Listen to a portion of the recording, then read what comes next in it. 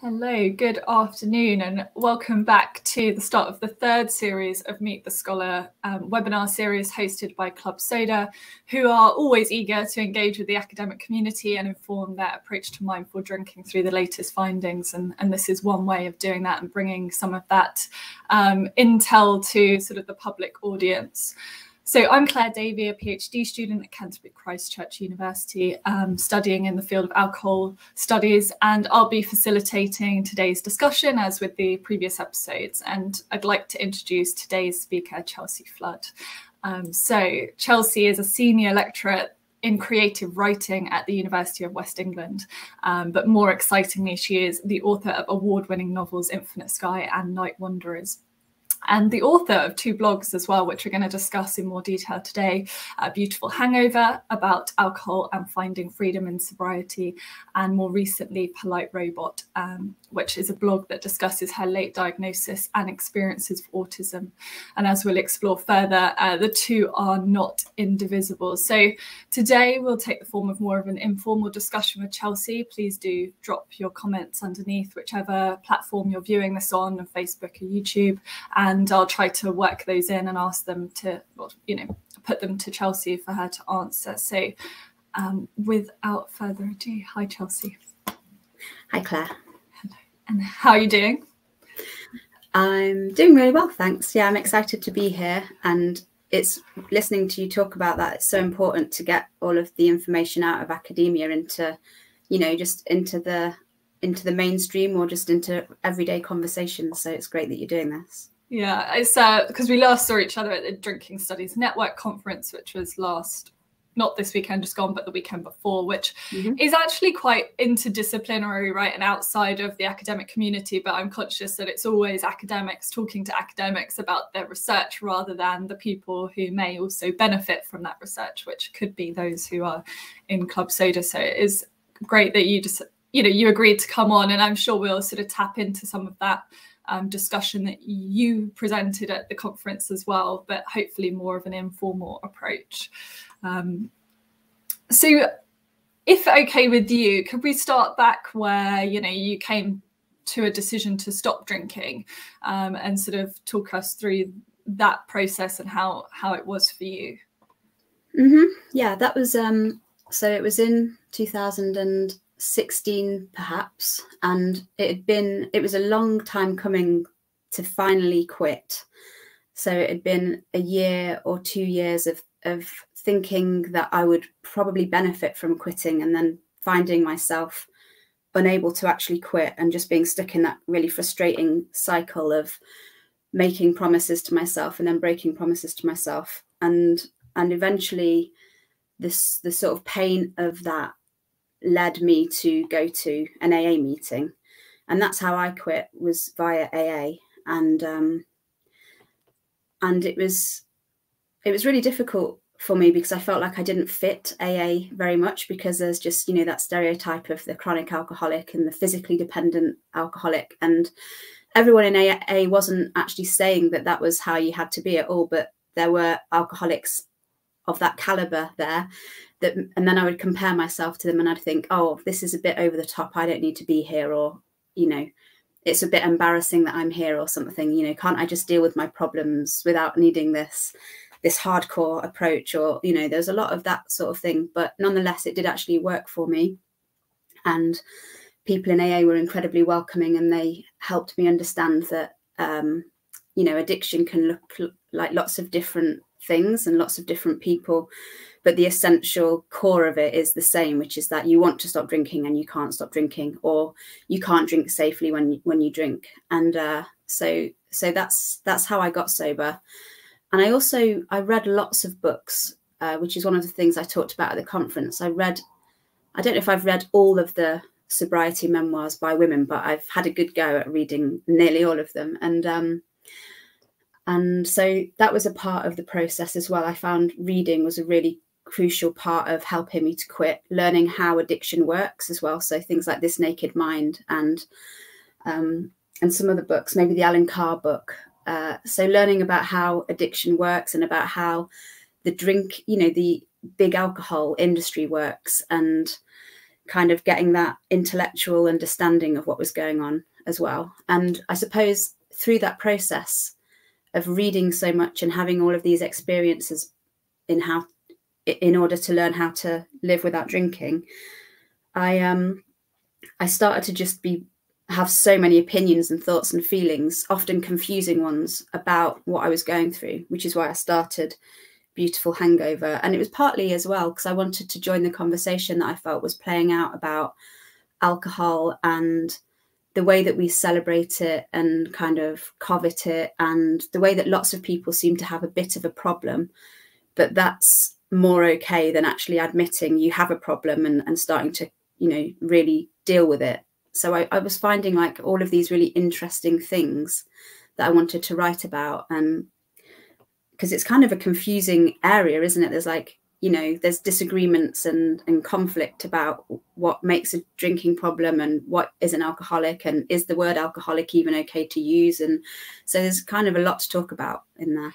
Yeah, and I think your blog, you started writing your blog, and I think at a time when there was an increase in voices having those discussions of does this label fit? Is this the only label I can have? And predominantly actually that were had by women, right? So women seem to be driving this discussion, and I include probably Laura Willoughby in this with Club Soda, and obviously her co-founders who are not female. But then, you know, we had this more of a discussion led from the US, but yours was a blog which sort of gained momentum, but based in the UK, which added a nice sort of reflection to it. Yeah, I noticed that too, that the conversations seem to be being held by women, white women generally, and often American women. Yeah. And one of the things that I was really interested in, and again a bit unsure about, was hip sobriety, as it was called then, and how that compared with AA, because AA is so unhip. And I think anyone who first goes to AA immediately is like, oh, we need to reform this. We need to get out of these church basements and into more sort of, you know, warm environments and make it cozy and make it cool. Like, you can't help but think that. But the whole thing with AA is like, it's about letting go of being cool. Like, it's not about being cool anymore, which I think can be a big thing with drinking. You know, it can feel like it's part of your sort of edgy identity, and it can be hard to let go of that. So I always find that a really interesting kind of comparison, to have the way that hip sobriety is presented while going to AA meetings, and wondering about the different experience I'd have if I'd sort of had an alternate route. But then, like Beautiful Hangover, I just wanted to, I suppose, yeah, be that kind of UK voice, because like you say, there definitely were them as well, but I felt like there weren't as many, and I felt like I just felt like I had something to say on the subject. And actually, to be honest, I felt like there was like an outpouring of thoughts and ideas, because my whole belief system had to change for me to get sober, which wasn't really something that I had expected. It was quite a strange experience. So I found myself really inspired by it. Yeah. And so did you start Beautiful Hangover on sort of day one of sobriety, like, or were you finding sobriety as you were, you know, writing the blog? Did it help you gain sobriety? Does that make sense? At what point did it start? Yeah, totally makes sense. So I didn't start it straight away, although I probably wouldn't have been able to start it straight away, but I was wanting to write about the experience I was having by about 9 months probably, but also I wasn't sure enough that I would be able to stay sober that I wanted to actually you know, publish anything. I also felt quite ashamed that I'd had to get sober. It felt like a failure on my part that I wasn't able to just drink like seemingly everyone else in the world at that time. So it took me maybe 2.5 years to feel kind of confident enough in the writing and in my sort of new identity as a sober person to publish the blog. And then I can't remember what the other question was. I've forgotten.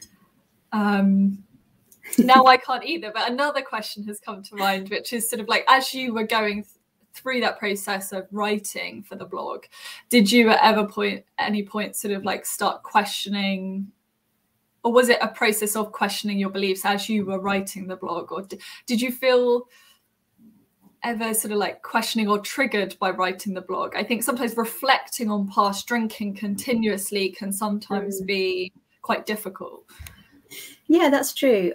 I kind of went through all of those different things, and then I just used it to create more blog posts, because I mean, I am a writer, obviously, and I teach creative writing, and I often feel much more comfortable in my written personality than in my speaking personality. So that's just how I process things, and actually how I like to engage in the world, really. So I just, all of those things, those contradictions, and the sort of like, yeah, that, you know, there'd be certain points where I'd come back from an AA meeting and then I'd be Googling, is AA a cult? You know, things like that. It's not very helpful. No. Okay. So I'd be, on the one hand, really getting a lot out of it, and then on the other hand, undermining myself by Googling these things. And then I'd like write a blog post about it to kind of try and process what on earth I thought about all of these different things. So I think it was really a testing ground for me, working out what I thought. And as an academic, I pretty much, I mean, I don't know if this is as an academic, but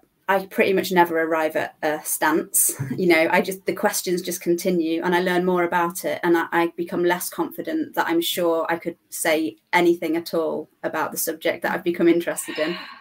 Yeah, sort of that negotiating your positionality within that space, and then sort of there is an evolution in that as well, right? So, you know, due to personal growth, and the more you engage with different ideas and things like that, you sort of do have to evolve.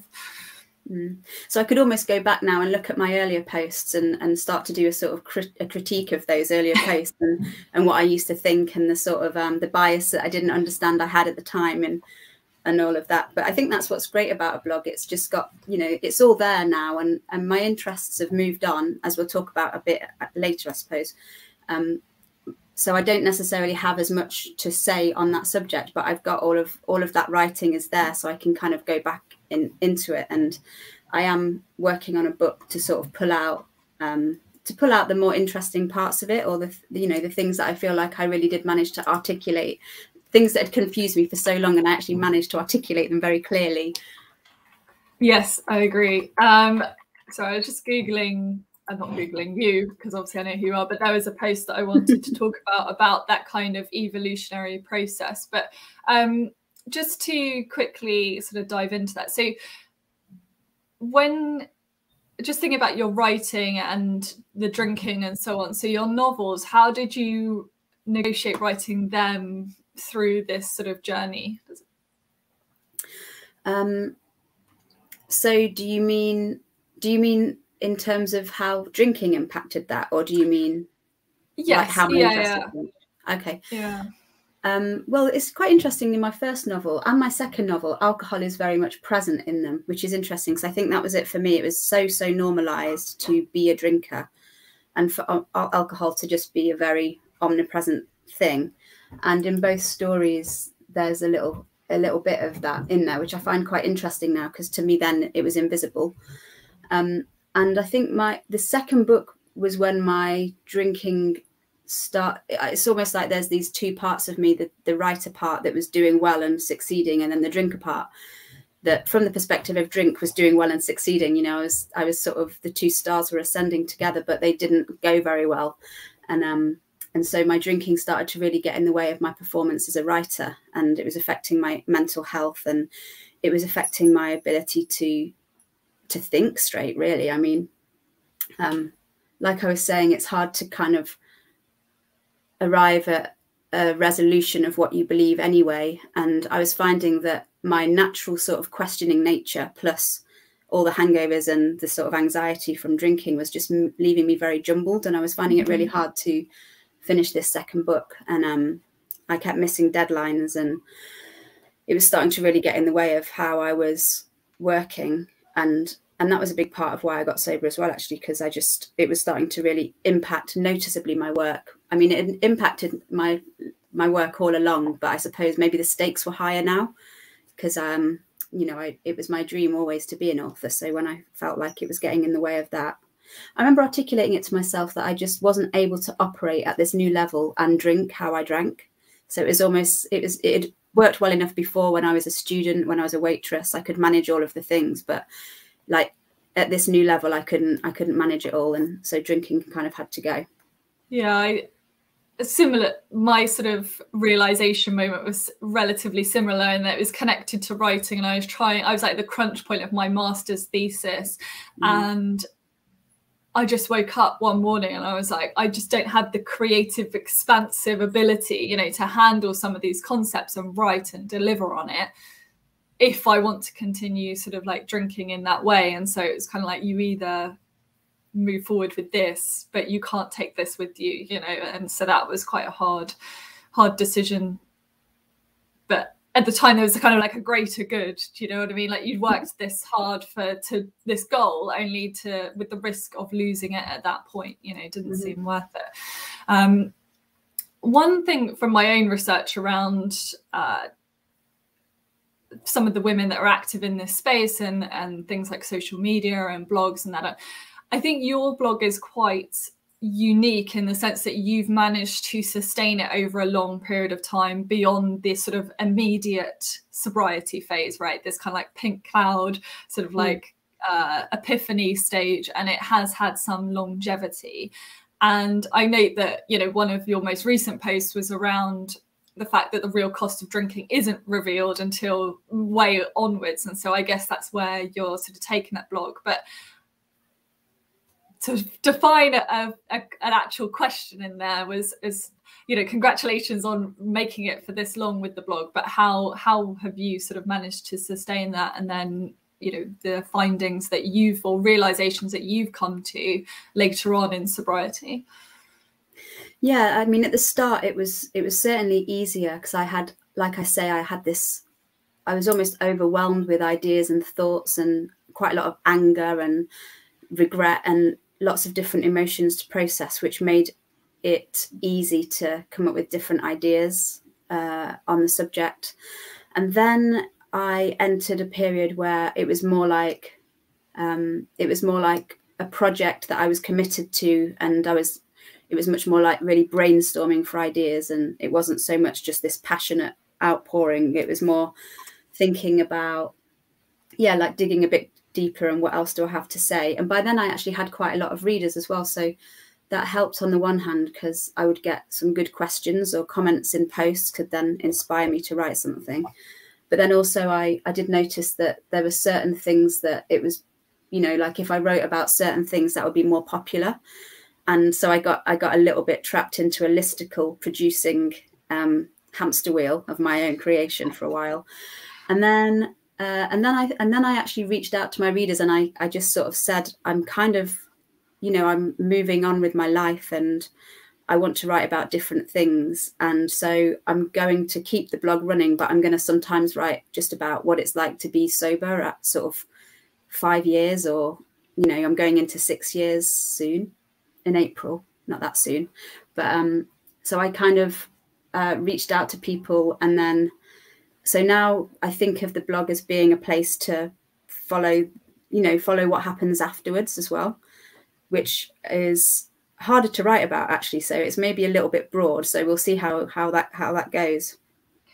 Yeah, I empathize with that in the sense that my research is sort of focused on women's sobriety after that initial 6-month period, which is when things start to sort of like calm down. You know, you reach a level of normality. You've sort of done some of those first things in sobriety, and you're right. The writing about those experiences, it can seem a bit more mundane, but actually it's still valid to talk about, right? So how do you live a long-term life in sobriety? What are the normal practices, or, you know, how do you navigate relationships, family issues, like in that time as well, without alcohol?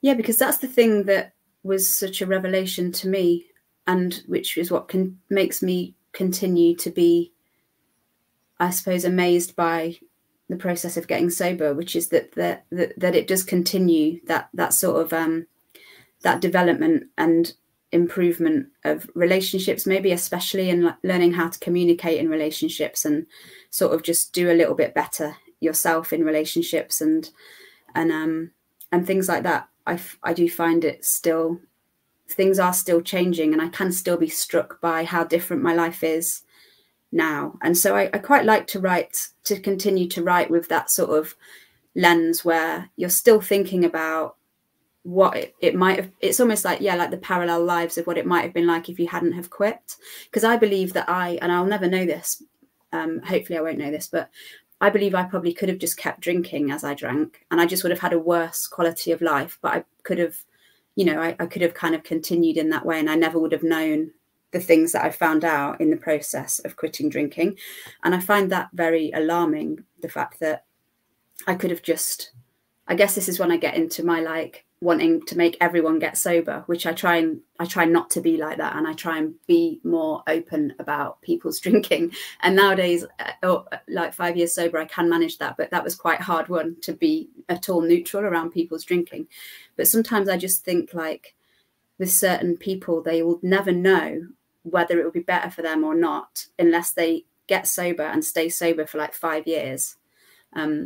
Yeah, so I don't know really where I was going with that, but I've said some things about that. And so what were the most sort of surprising things, I guess, to you, having reached sort of a stable sobriety? Well, what a massive dork I am, which shouldn't have been a surprise. Really shouldn't have been a surprise, but I think I'd bought my own, like, pretending to be cool kind of vibe.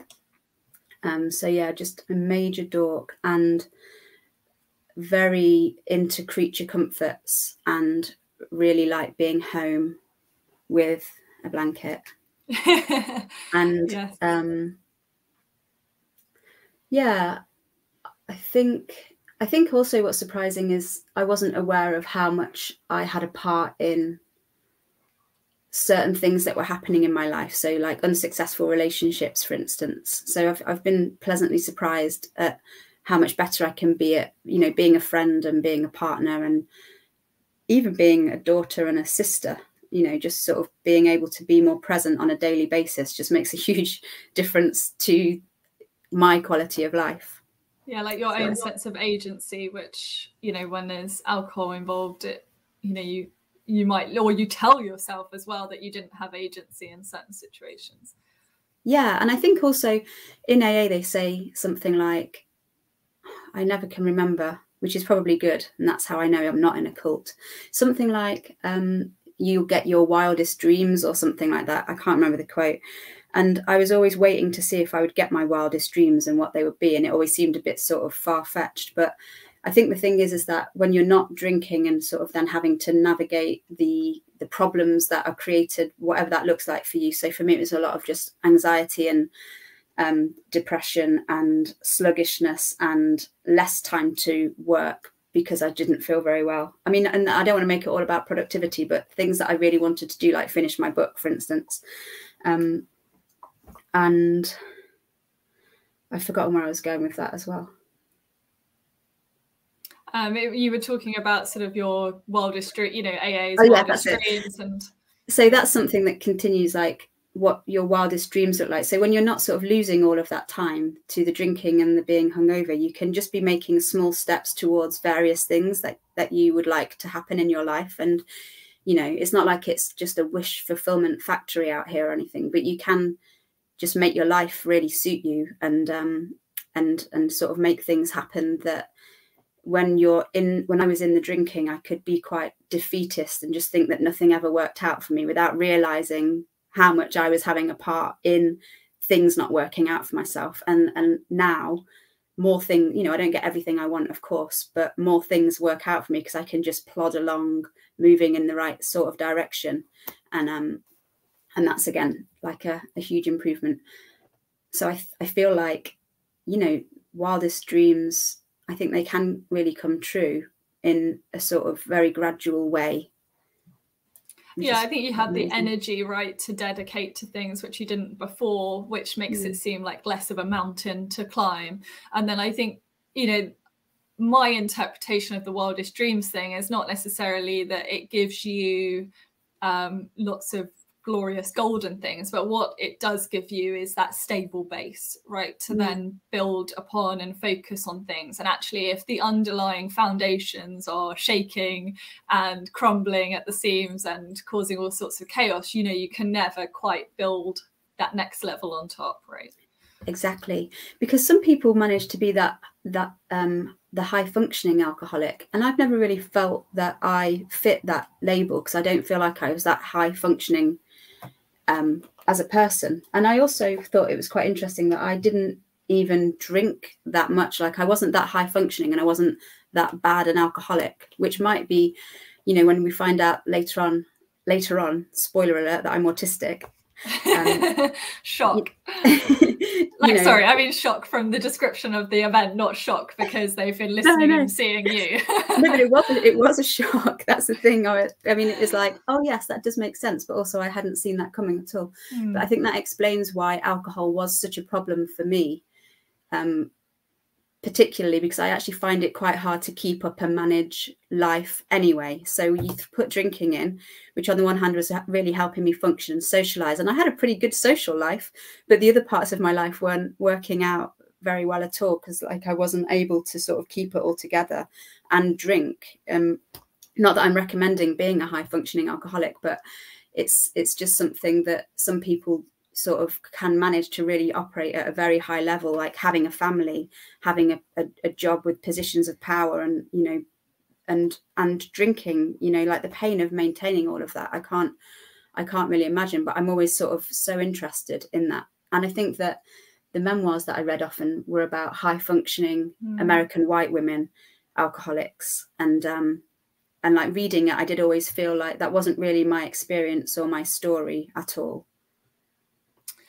Yeah, I guess there's two factors sort of there. Is one, you know, is the, you know, the stereotype of high functioning alcoholic, are we ascribing sort of you know, a race to that, and essentially then saying, you know, does society feel that you know, it's less socially acceptable to be an alcoholic if you're not a white high earning individual? And unfortunately, I think, you know, from the data that's available, it is mostly high income earners that are the biggest drinkers. It's just that they suffer the least sort of like social and physical harms as a result of drinking, so they don't always present for treatment. So it just creates that skew of what we believe. And is that because of them being kind of protected because of those other parts of their life, like, so they're protected by money and I mean, that's, you know, I guess that I'm sure there's a lot more research out there to sort of suggest these reasons, but I mean, you know, we could say, well, high income earners are likely to have private medical, right? So already,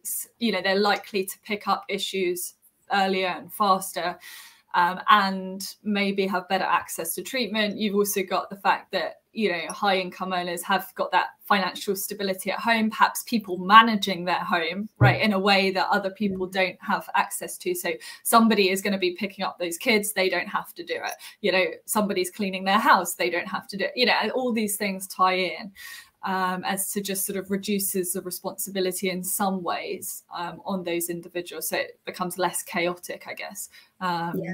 But I mean, I feel like I was definitely buffered in some ways, because I used to borrow a lot of money off my parents, for instance, because I couldn't ever quite sort of handle my financial situation. But I was buffered from that because my parents always would step in and help me out. And I've heard a lot of people in the rooms of AA that have that experience, and I've heard a lot of people that didn't have that experience, you know, and there is definitely that, like, that buffer makes a huge difference.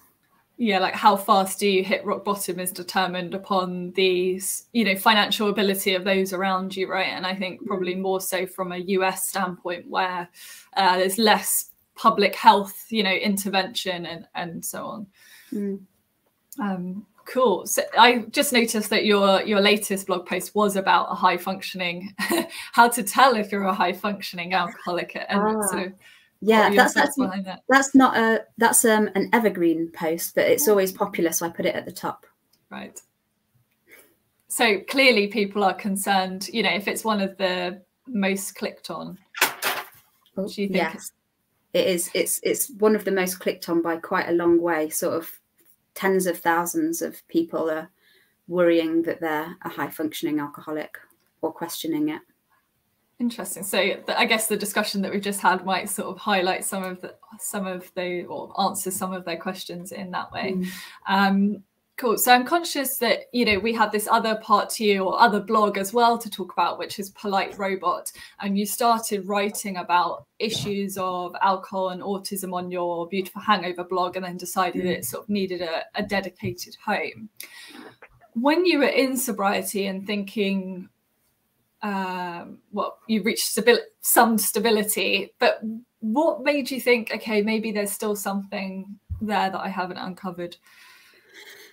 So I got sober, and then I got my first job in academia full time. So I'd been working in academia as an associate lecturer for a while, but I'd always just had one module, so it's sort of, you know, 3 hours a week. And I got my first full-time position, and I think it was a little bit of that operating at a new level, because I'd never had a post like that, and been actually on the faculty and been responsible for so many students and had such a high workload as well, honestly.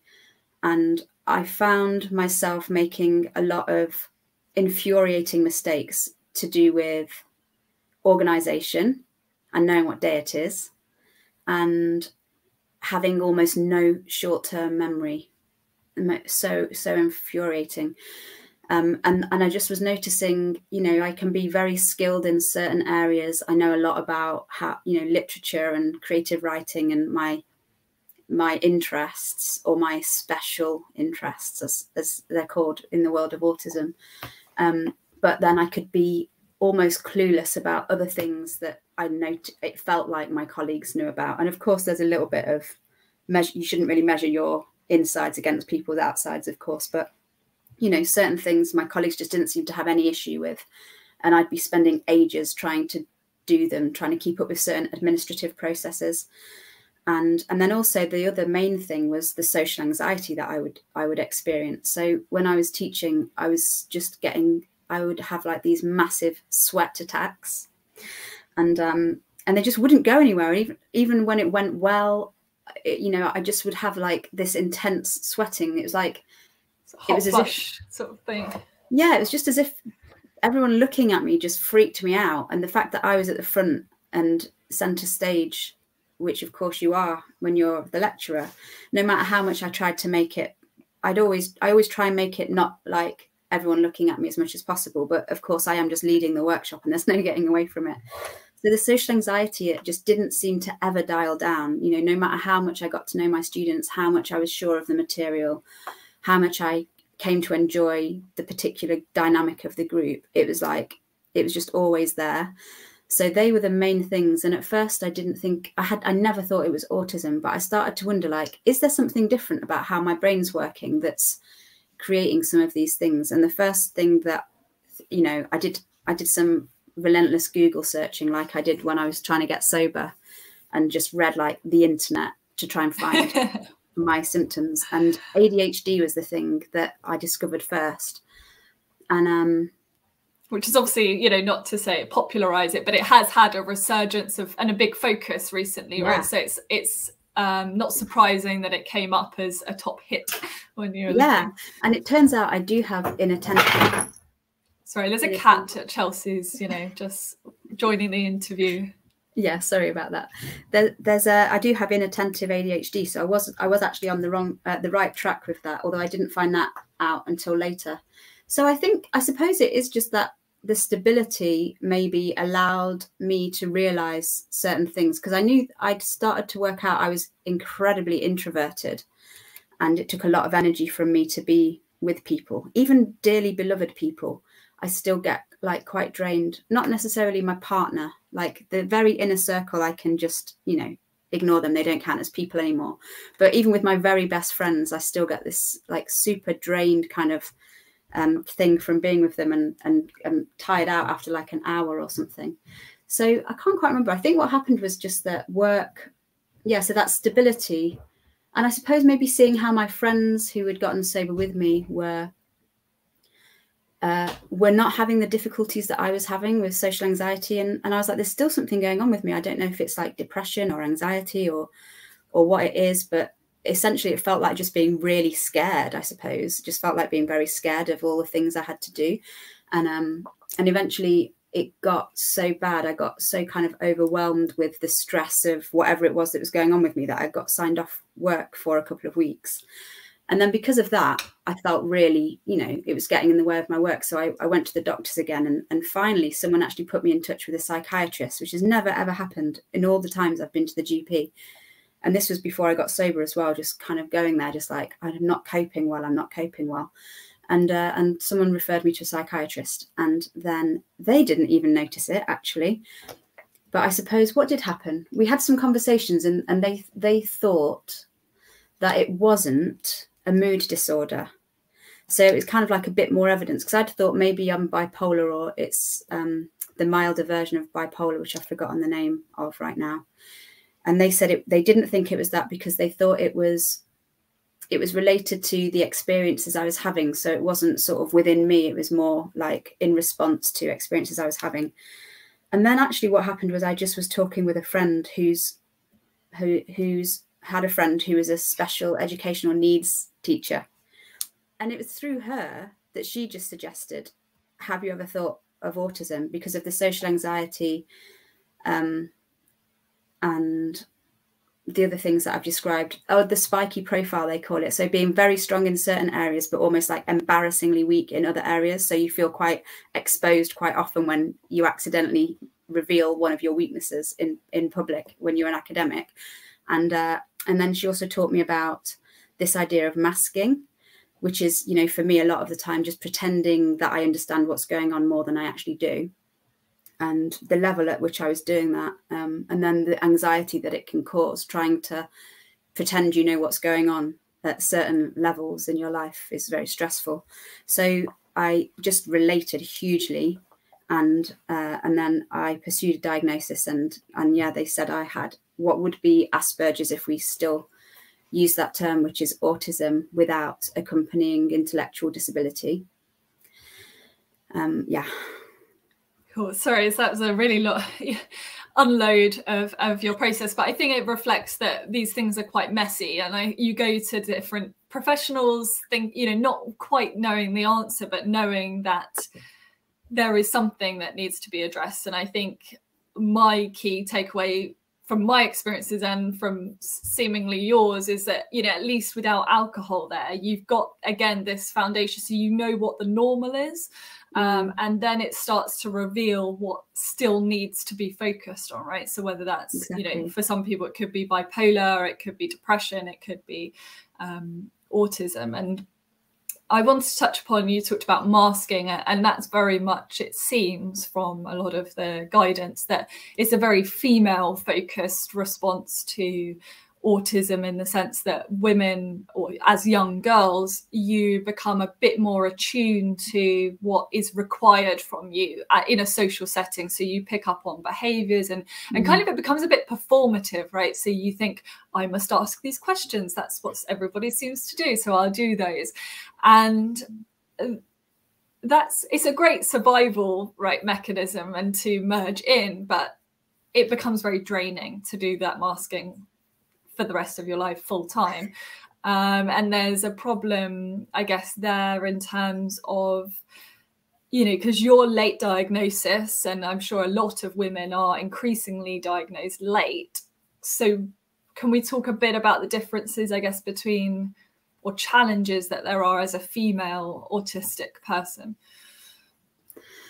Yeah, so I think there's that pressure to, or there's that expectation that you'll be relational as a female, and so maybe you work out quite quickly you're not going to get away with being a loner very easily, whereas maybe the autistic male there's a bit more of an identity as just like, oh, he's just a lone male, he's a lone wolf, or he's a bachelor, or a bachelor, yeah. So I don't know, I'm not totally sure. I suppose the thing that I find interesting is this idea that there's all of these women who haven't really been able to see themselves, and they've known that they don't quite fit into being a woman in some way. So I always just thought I was just like a terrible woman, just really bad at being a woman, and just couldn't do many of the things that it would be that I wished I could do as a woman. I mean, I'm still embarrassed about how I can't cook very well, which sounds really sexist, I suppose, doesn't it? But I would feel kind of not very womanly with my skill set, which would then make me rebel against the ideas of femininity as well, because I'd be like, well, why should I be able to do these things? It's ridiculous. Gender doesn't even exist. And I would kind of question the whole thing, which is, again, quite an autistic experience. I'm not sure if I know so much about the differences. I suppose, yeah, like it's just not very portrayed in the media. There aren't really many portrayals of autistic women. We don't have many of autistic men, but you do have this idea of sort of Sheldon from the Big Bang Theory and Rain Man. I mean, they're not great representations, but you kind of at least maybe have something. But for women, we're not really sure what autistic women look like. And I think I get the sense that there are some parts of society are almost like spooked by the onslaught of autistic women that are sort of discovering themselves and actually really identifying with this label, because it's sort of for me it allowed me to have a lot more compassion for myself and the struggles that I've had, and maybe largely around gender stuff as well. It's felt like a really nice or a really healing thing to find that there is this place where I do fit quite well, actually, the autistic woman, whatever that is. Create a new identity. And I think, you know, you're right, like the Sheldon example, it is quite an exaggerated form, although again, he does not display sort of the learning difficulties side of autism that is also very prevalent. I was just thinking about women and gender dysmorphia is also very much linked with autism. And I can see that from a woman's perspective, mainly because it's almost like you don't understand how to do femininity, or be like, you know, everything is a bit awkward. You know, you put something on, you're like, oh, this doesn't feel right, or, you know, something like that. And you know how, or society tells you how you should feel and how you should look, and so it's that dissonance there. As like, you know, and I'm not saying every female that feels this way is autistic, but I think it's another burden that perhaps is put on women of, you know, this is your gender straitjacket, and navigating that. That's exactly how it felt to me. That's so good. This is your gender straitjacket. And you just sort of, you know, I was sort of 13 and I was given my gender straitjacket, and I was like, no, I don't want this. But then you have to try and wear it because there's so many rewards for, you know, being successful in your gender. And it was quite punitive not to be successful in your gender when I was growing up in the 90s. You know, there were no safe spaces. So everyone was out there. Like, there was almost no nurturing around anywhere to be found. Like, you're lucky if you had a school nurse or something. Well, exactly. And, you know, you think about the interconnectivity there between like drinking and then gender performativity. And, you know, you go out for a night out and the expectation is that you be in this gender straight, particularly in like heteronormative clubs. You know, it's like you are supposed to dress up in this way. And if you turn up in protest of that in your dungarees and whatever, you know, you're not really gonna make the cut. So that's an interesting sort of synergy, I guess, between those two. But I was thinking, when gender differences, I was thinking of autism, I was more thinking about things like, you know, having read a bit around males tend to ascribe, you know, this obsession with trains or cars that seems to come up regularly, and you're like, no, I am not obsessed with trains or cars. And again, you know, why isn't it dolls or, you know, I don't know, like other toys? But I feel like it's all scheduled around what they predict like young boys would show or struggle with and that sort of thing, rather than number one as an adult, but number two as a female. Yeah, so, and there's the thing about something that can be observed for autistic girls is whether they play with their toys or whether they sort of more arrange their toys or kind of engage in sensory play with their toys. So when I was a kid, what my favorite way to play with toys was just to brush the pony's hair. You know, I just brushed the pony's hair. I didn't really know how to play so much, certainly not with other children. I was a bit confused by that. And I would just sort of stand on the sides, work out you know, what the humans were doing. Not that I thought of it in that way, and then sort of join in. But then there'd often be a point where I was like not doing it right or something for reasons that I didn't understand, and I'd, you know, it become a bit of a joke the way that I thought the game worked or something. And so it actually became very stressful. Trying to play was actually quite stressful, because so much of the things that apparently for neurotypical children that they start being able to do innately, I was still having to consciously think about that. So it was just, yeah, I guess it just wasn't very fun. It was actually quite hard work to be playing. So I'd prefer to be by myself. And then the other thing is with females, there can tend to be similarly obsessive interests, or similarly specialist interests, but they might be less noticeable. So it might be like really interested in a particular band or a TV show and know everything about it, or be able to quote from it and things like that. So that maybe make you seem slightly odd. Delightfully quirky. Yeah, exactly. Yeah, so you know, you might get a reputation for being a bit different in those sorts of ways, but no one would ever kind of ascribe it to autism, because it's not that different interest wise from what the other girls are interested in. It's just the degree to which you're into it. I was just thinking that about obsessions around like boy bands and things, and how that is almost like, again, a gender straitjacket of like, this is expected of young girls, so why would we identify this as something that's wrong? But I guess it's about the level of obsession and what are we obsessive about. That's, again, caveat this with not all girl fans of things are autistic, but thinking about the play example, something which sort of, you know, instead of asking about obsessiveness with cars, you know, it could, you know, the questions that they ask around in diagnosis could be more around like the way that you play, exactly like you were saying. And I think some of it is just about like opting out, you know, thinking about, can the child actually use their imagination? You know, do they have an imagination, or are they choosing activities which don't require imagination, and things around that? I know autistic children sometimes have difficulties with that. So it's just a challenge when, you know, if you are a female that's going through that diagnosis phase, you know, if you look at the criteria, or you're being not denied, but, you know, where you're sort of struggling to convey the issues against sort of the criteria which seem quite dedicated towards the masculine. Yeah, the criteria is very much biased towards the masculine, and there was the study about this idea of it being extreme male brain by Baron Cohen, not Sacha Baron Cohen, but his brother.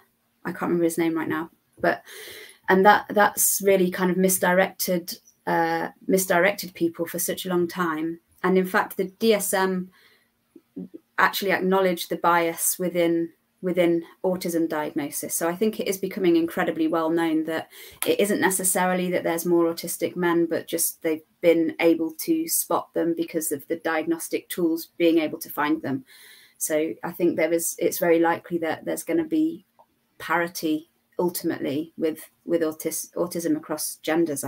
I believe. I mean, it's seeming that way with the explosion of late diagnosed autistic women, who often get diagnosed because they recognize this in their child, or it's recognized in their child, and then they know that now that it kind of passes down family lines, so they might sort of look to the parents, and then they're often finding that, you know, women are getting diagnosed that way. My goodness, the challenges of, you know, having children with autism, you know, being autistic and then having a child who then may also be autistic is a whole nother level of, you know, I'm sure confusion and difficulty that, you know, and neither of us, I don't think, can sort of speak to that exactly right now. I just want to bring the connection between autism and alcohol sort of more to the fore. So how... From the research, we know very little, right, about the relationship between autism and alcohol. But what was your experience, do you think, around that? I suppose my drinking really started to be problematic when I was 13, when I got my gender straitjacket, actually. And I think they were really related. I think it just started to feel impossible to live in a way. And so I started to just really look forward to that kind of getting out of it thing at the weekend. And so I feel like a part of that was probably autism as well, you know, like the gender stuff not making any sense to me and feeling very oppressive.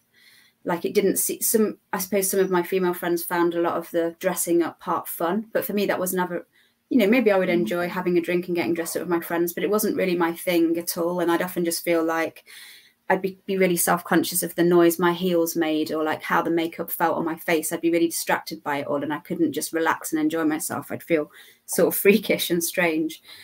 So I suppose when looking back, I can see that autism was probably playing quite a big part in the way that I drank. And I drank a lot. I used to drink a lot just to be around people, and it would just have to be a little bit just to be around people. So it was very much like medicine, you know. Just I worked out that one bottle of lager made me feel normal and confident, and then I could just say have a conversation with my cousins at the family party or something. But without the bottle of lager, I just couldn't do it. I think you call it self-esteem juice, don't you? In your self-esteem juice on the blog. Yeah, it's like self-esteem juice, you know, and it was £2 a pint when I was kind of growing up, so it was just an absolute no-brainer.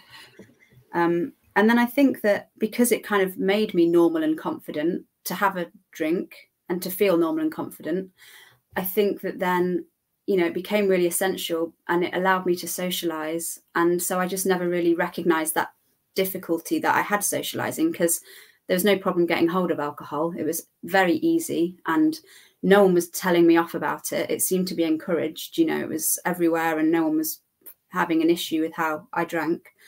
And so I just sort of continued in that way. But then when I was getting sober, and I was still going to AA after I'd got my diagnosis, and I was listening to the way people talked about like always feeling on the outside of things and not knowing how to connect with people, and not knowing how to, you know, like they would look at the children and they'd be like, how are they doing that? How do they know how to start the conversation? How do they know how to end it? And they just always felt this strange alien feeling. And I was like, oh my God, how many of us are autistic in here? And what's going on? And I just started to wonder about it. And then as I looked into the research, I discovered that there just seemed to be a real relationship where alcohol just works an absolute treat for those of us who are autistic. It just facilitates that masking, right? So it's another tool in the masking process.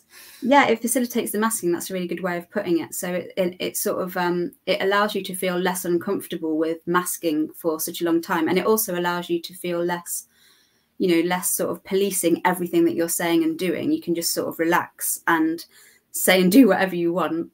But then, of course, the payoff of the next day, the anxiety might be pretty strong. But yes, you know, agreed. So it like switches off the noise in your head, right, for that moment, and then it kind of doubles up the noise volume on the next day or the day after and the next month. Exactly. There's also something that I started to identify in the research, but you know, I can't completely prove yet, but I've started to notice not only do autistic people use alcohol to sort of numb the discomfort of masking in social situations, but then there does seem to be like the hangover, say, for instance, is more intolerable because of that sensory sensitivity. So there can be like for me, one of the reasons I got sober was because hangovers were becoming excruciating and unbearable. So, and I could see with my friends, say we'd all drink the same amount, we'd all have gone for a drink and then ended up getting, you know, drinking a lot of drinks. And then say we had to do something the next day, I often would be the one who couldn't do the thing, or who could do the thing but had to constantly be sitting on the floor or be almost being carried around, because I was so disabled by hangovers. And that seems to be, I wonder if there's something there as well, that there's like, it worked really well for me, but also like it was very punishing on me as well, that, you know, I couldn't sort of manage. But also, I think on that note, again, with women, we expect women to be a lightweight, and especially if you're a slim build woman, you know, the explanation of you processing this alcohol really badly, you know, you've got so many reasons for that. It's difficult to then ascribe it to autism, right? But it could be another factor in there. Oh, definitely, yeah. But I just remember certain things being like, whenever I was hungover, I'd have to pull my hair back really tight, and if one hair touched my face, it would be just, I would seem very sensitive in a slightly insane way, and I would just have to sort of live through it. And it just was. I just feel like the sensory discomfort of being hungover or having poisoned myself with alcohol was just, oh my gosh. I mean, it's unbearable for anyone, I suppose. But yeah, I wonder about that. Like exacerbated it. And I think that brings us on to the fact that, you know, there is very little research about autism generally, and then autism with alcohol and other drugs, if we want to expand it to that. And so you're currently on a steering committee, aren't you, with the Society of the Study of Addiction? Yes, yeah, that's right. More about that? I can, yeah. So there's been a steering committee created, and it's funded by the Society for the Study of Addiction. So it's called, the acronym is SABA, and it's Substance, Alcohol and Behavioural Addictions in Autism. And it's a priority setting kind of committee, and the hope is to identify the directions in which research needs to go to bring these silos together of kind of addiction research and autism research, because there seems to be such a huge crossover, but there isn't very much that deals with both. So there's a survey that we have out at the moment, which we really want people who have experience of autism, or maybe autism in the family, or addiction, or autism and addiction like me. So we want people to take part in this survey. And it's a slightly strange survey in that it's asking for questions. So it asks questions, but it wants you to respond with questions, which people find confusing. And the idea is that then we're going to kind of get in all of these questions and see what is it that people care about most and need to answer most. And one of the things that I care about most in this subject is, how can people wanting to get sober who are autistic, how can they access that help without necessarily having to, you know, so say AA, for instance, it's incredibly social model, and I struggled with it because of my social anxiety. And I think I was quite lucky that I was able to push through and make that work for me. And I know that a lot of people wouldn't be able to do that, because for a lot of autistic people I'm reading, alcohol is sort of the difference between them being able to socially engage and not, you know. So it works really well, but also it turns out that more autistic people are at a higher risk of addiction. And I think that is just because it works so well. So you repeat the behavior. And like I say, the research isn't completely out on that at all. But if if autistic women are using alcohol more often because it's effective to mask, and then there's also this idea that autistic women and masking, there's like an increased correlation with suicidality and suicidal ideation. So the kind of the burden of masking so consistently. And then we also know that alcohol is connected with suicidality anyway. So it just feels like there's some really important things that need to be sort of considered here, and particularly this idea of treatment for autistic women that works, but also like, how can we offer a better alternative than alcohol in the first place? So find those kids receiving the gender straitjacket, maybe should stop saying that, but say, you know, young women who might need a bit more support in finding themselves and finding where they fit because they're autistic.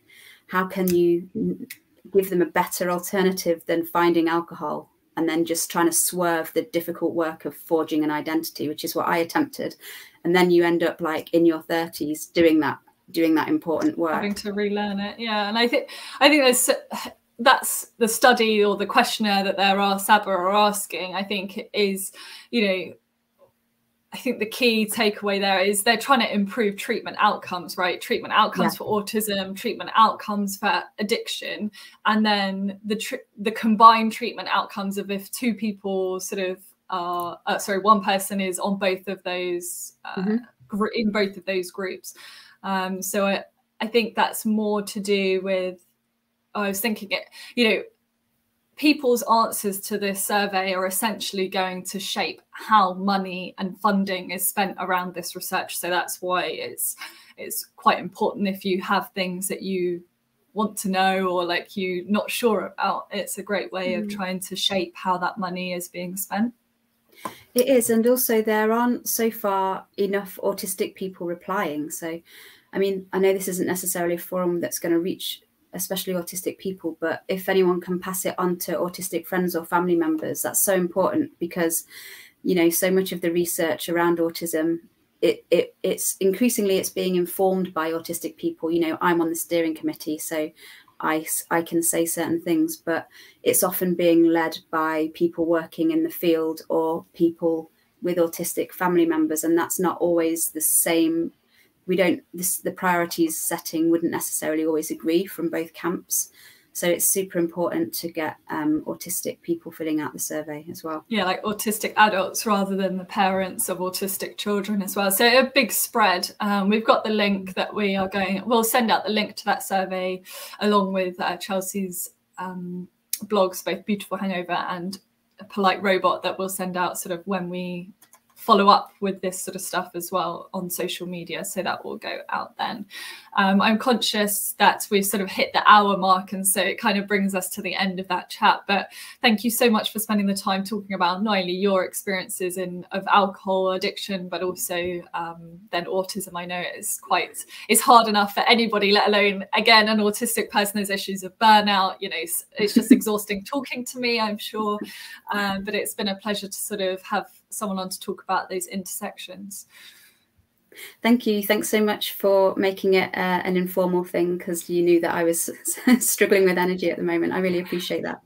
That's right, no problem. And then we'll be back Meet the Scholar will be back in December, when I'll be talking about my research as well. So thinking about women in online sobriety communities, so exactly sort of the demographic of Club Soda. But we will leave it there, and thanks so much, Chelsey.